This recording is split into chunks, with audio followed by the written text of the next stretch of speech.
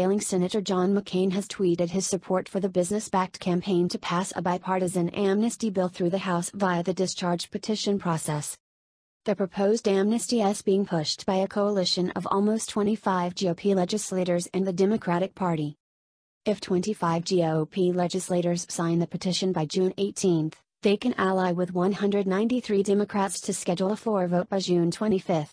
That vote would allow many GOP legislators to back a business-backed amnesty that would tamp down wage growth by providing amnesty and work permits to at least 2 million younger illegals over the next few years, plus several million additional chain migration arrivals after 2030. So far, House Speaker Paul Ryan has not used his power to shut down the amnesty push, for example, by announcing he will keep the House out of session on June 25. Ryan, however, has scheduled a June 7 caucus meeting to talk about the amnesty.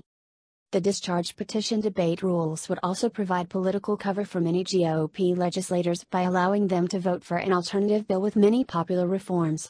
But legislators and donors know the second bill would get fewer votes than the amnesty bill, and so would be defeated under the special rules of the amnesty discharge debate. The Washington-imposed economic policy of economic growth via mass immigration shifts wealth from young people towards older people. It floods the market with foreign labor, spikes profits and Wall Street values by cutting salaries for manual and skilled labor offered by blue-collar and white-collar employees.